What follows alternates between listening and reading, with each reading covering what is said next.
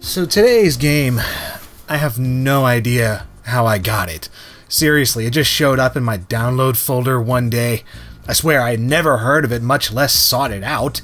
And yet here it is. Presumably because I was trying to download some other Christmas game and it was mislabeled, or I was hopped up on too much eggnog or something, but whatever, man. Let's take a look at it.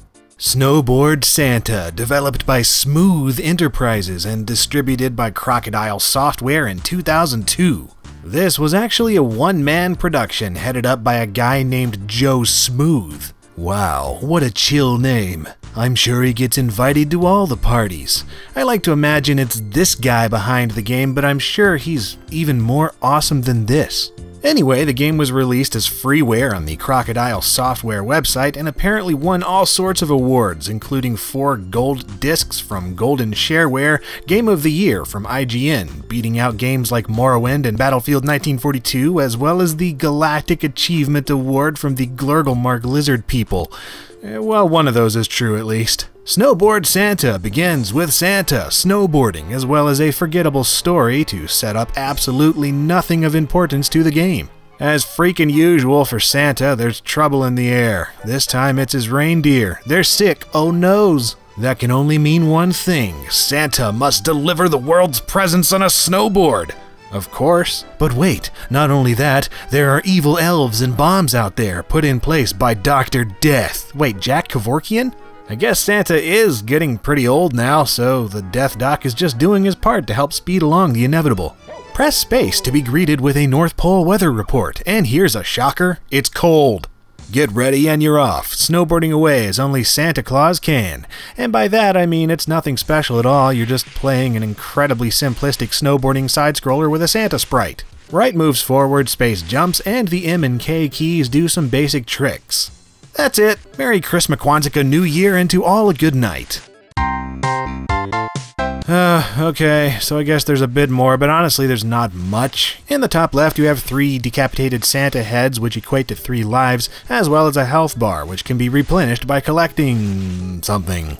While you can get extra lives, they are few and far between, so chances are you'll die off pretty quickly. Why? Because you're an idiot. You see all these shiny stars floating around? They're there to entice you to be an idiot, a total reckless idiot.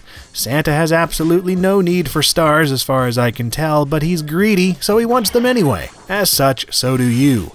I guess they're not entirely pointless since they do give you points, but it wins no points for originality, I'd like to point out.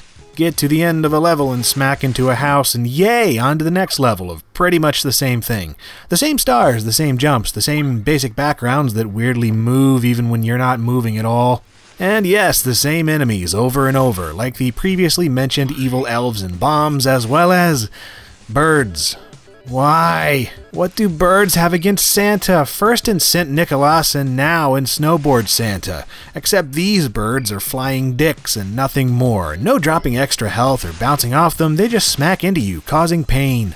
And because of the way the snowboarding movement works and the way the enemies just kind of float wherever they want to through the scenery, it's a serious pain making it through this without issue. And yes, it's an arcade game, that's the idea, I know that. But while the game is charmingly simple at first, it quickly just becomes irritating to me. What do I care though, it's a free Christmas game and these being a bit lackluster isn't exactly newsworthy. Snowboard Santa functions, it's fun for a few minutes, and the music is actually really freaking cool.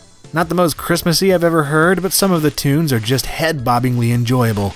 So if you want a game that's this right here and nothing more, give this a download. It's free. You've got nothing to lose except a few minutes of your life, and you've already done that by watching this video. There, aren't you in the Christmas spirit now? I know I am. Time to eat some mistletoe and lynch the Yule log or whatever it is I'm supposed to do this time of year.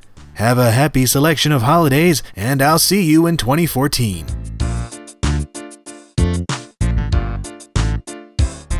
Want some more videos on Christmas games, but mostly non-Christmas games because that's what comprises the other 11 months of the year? Click these to see some of them. or just subscribe to be notified when more come out since I do these every week. And as always, thanks for watching.